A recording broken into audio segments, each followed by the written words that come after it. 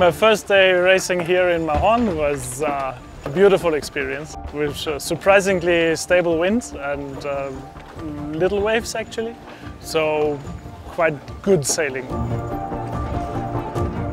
Today with 2 second places we managed to have good starts and kept 3 lanes, which was very important. We were also a bit lucky because it was super close racing.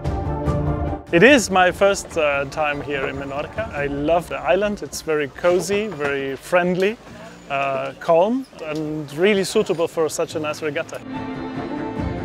First time I'm helming here full event, so quite nervous, quite tight, super competitive fleet. Everyone very strong, very high caliber crews. So super happy with our start. It is the first time in Menorca after many years in Mallorca. And we're actually just saying it, going here in the natural bay, seeing the scenery, absolutely stunning and beautiful. So we're super happy to be here, really much enjoying it. Very glad the circuit came here.